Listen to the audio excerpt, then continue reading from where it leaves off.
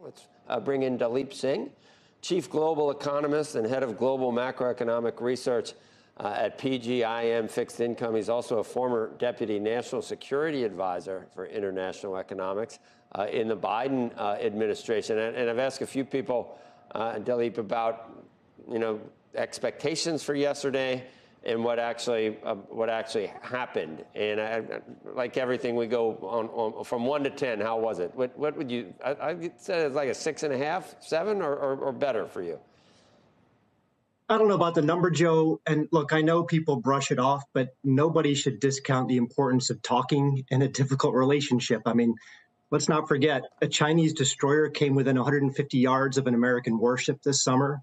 Chinese fighter jets have been buzzing within 20 feet of American pilots. So guardrails are good. It's what responsible countries do, but everybody knows that talking alone doesn't fix a broken relationship. And that's what we're left with. I mean, President Xi incorrectly believes the U.S. is in structural decline and that we're aiming to suppress China's ascendance.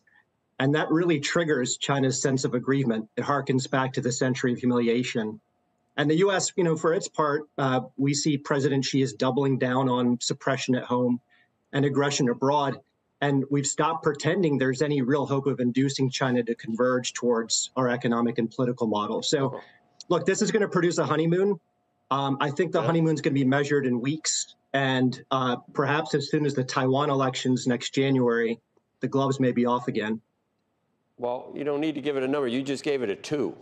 You didn't need to say it, but that didn't sound good. No, it didn't sound good at all. So we're talking again, but is there not going to be a military base near Cuba? Is there going to be no more spy balloons? There's going to be no more any of the aggressive moves in the South China Sea? None of that is all that going to. Do we get played, Daleep? We got played again. If those were your expectations going in, then there's a disappointment. But I think any realistic person never thought we were going to solve those problems in one conversation over the course of 4 years. He got a standing ovation. He got a standing ovation from the CEOs. It was glad. We looked like we were best friends. Are we getting played, Daleep? And is it we're lulled into this? It depends who you mean by we. I do think certain American CEOs, their particular corporate interests, they're not aligned with our national interests. The truth is, China has not been playing by the same rules as us. That's caused serious harm to trade-affected communities. It's caused real damage to our political economy. China is trying to narrow our technological preeminence. They're challenging us in the Indo-Pacific. And I think what you're hearing from the U.S. is we're happy to engage in this competition. We like our chances. We're going to bring our friends with us. And if China doesn't insist, if China does not play by the same rules, we'll include some protectionist measures as well to ensure that it's a fair fight. So that's not getting played. That's looking clear-eyed at a competition that's going to be very difficult. So the planet's a big place, and it's definitely big enough for both of us to coexist in beautiful harmony. Do you take him at his word for that? I wouldn't use those words. I would say we're going to be in a... But he used those words. Should we take him at his word, or do they still want to eventually supplant us as in the world order? I think it's clear from President Xi's words that he sees it's now time. He's done away with the Deng Xiaoping mantra that we're going to hide our strengths and bide our time. I think President Xi believes that China's rightful ascendance is now before us. And he wants to exercise global hegemonic supremacy primarily through economic and technological means. And he's playing by a different set of rules than we are. And that's why this is going to be at times a very confrontational relationship. But the point of this meeting was, let's make sure that this competition and this confrontation at times doesn't go off the rails, because we have a responsibility to our people and to people all over the world to ensure that we at least talk to each other and prevent accidents, prevent miscalculations. When you have this kind of potential kinetic conflict in the South China Sea, that is worthy of having a way to mitigate those risks, to manage potential crisis. So it's what a responsible country does.